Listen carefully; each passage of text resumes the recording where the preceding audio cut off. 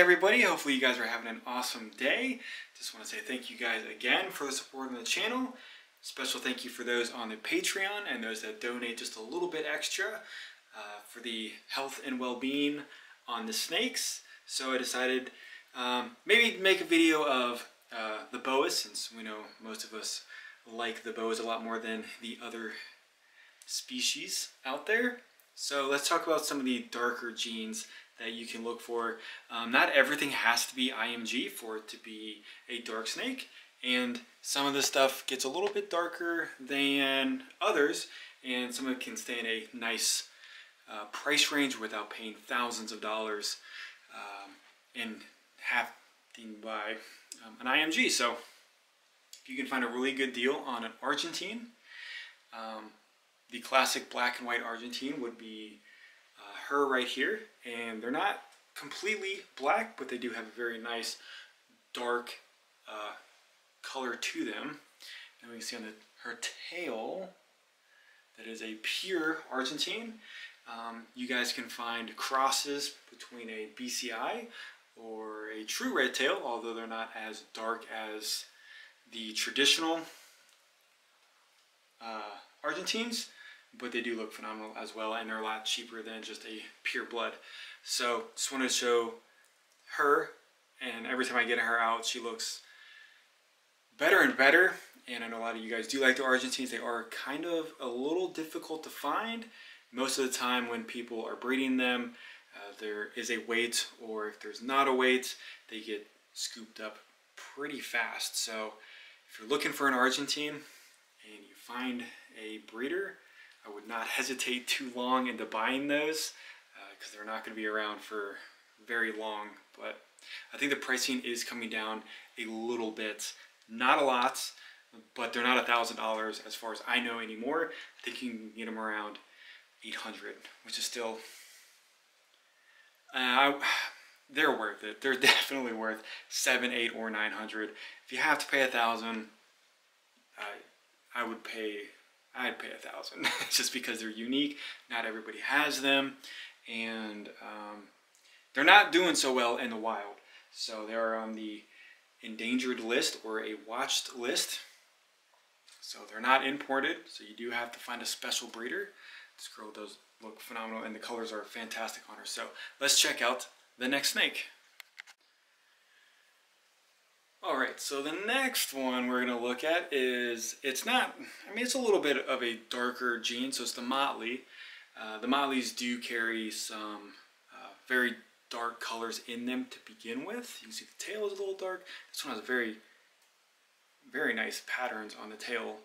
I really like the patterns on her.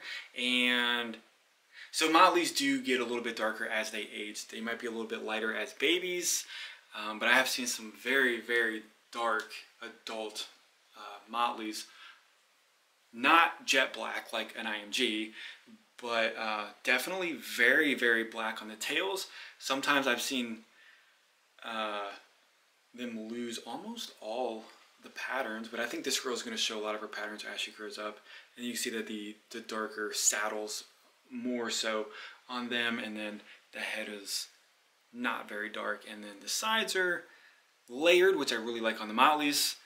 A lot of people don't like Motleys, but I think a lot of people just don't like it because of the name. But when a Motley is introduced to a variety of different genes, it looks fantastic, and it can definitely darken up a snake when it is added into the correct stuff. I just wanted to show her off. We haven't seen her in quite a while, but she's doing very well, growing nicely, and she is going to be phenomenal as an adult. So she is 100% head for albino. Not that that really matters because I don't have a albino male, but just wanted to show her off to you guys. So we'll check out the other three smaller ones that are definitely a lot darker than the other ones. Alright, so this one is an IMG. It's a Motley Hypo Jungle, the IMG, and I've had her for about a year, and she's definitely getting a lot darker ever since I had her. We can see her tail was pretty red when I got her. She's kind of flicking her tail, but it's really cool to have been watching her change colors through her sheds. And then you can see that she's pretty dark on her nose. And what's cool about her is she is 100% het for snow. So she has the ingredients to make IMG Snows and IMG Moonglows. So this girl is just phenomenal. I really don't want her to go completely black, and I don't think she will, because I would love to still be able to see these patterns on her. And it's interesting because IMG is the increasing melanistic gene, and so as they age, they do get darker, but it all plays out into what's added into them. There's some genes that make them go completely jet black, and then there's some genes that really don't show up. So like hypo, for instance. I've seen some IMG hypos that don't even look IMG until they're over a year old, or maybe even 2 years old, when they start showing some black speckling. So it's kind of crazy on how a lot of these genes play out. So since there is the hypo in here, I don't think she's going to go jet black, which is good. Now, I don't know a lot about the genes. I really don't know what will happen with an IMG jungle. They might go pretty dark. I don't think they would go jet black though. So we'll see what happens with her in the future. She still has a lot to grow up, but she does look phenomenal. And we will check out this dude right here. So this one right here is an IMG Motley, still very young. It's really interesting because the colors on him change pretty drastically throughout the day. So right now he actually looks pretty light, but sometimes his head will be like completely dark, and then all of his patterns will be very, very dark, and then sometimes like it is now, where it's very light. So I don't know if that's a transitioning thing for them as they change colors. But I do need to bump this guy up on food, and he needs a couple more sheds to really know what's actually going on in the colorations in him. So this girl right here is 2021 VPI IMG, and this girl is very, very unique to me. So the colorations are really cool. It's the IMG with the T positive albino. So it's not a true albino, but it's still considered an albino. So the sides have really darkened up since I've gotten her. She will probably stay this color